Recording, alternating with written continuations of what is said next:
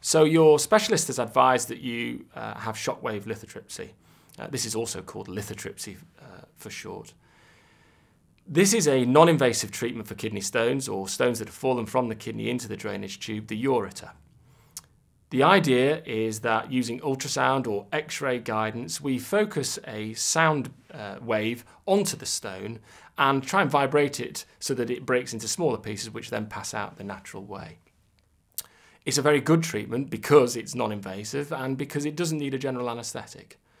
Many patients don't need any painkillers, but most get through it with the support of some tablet painkillers. When you come for the procedure, lists are held every week at Manchester Urology. We do a checklist on arrival, check your blood pressure and exclude any urinary tract infection.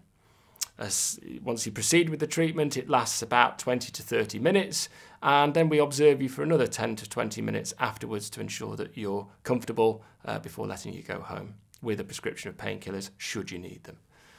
Depending on the size of the stone and its hardness, that will dictate how easily the stone breaks up and therefore how many treatments you require. But this will all be discussed with you in the clinic.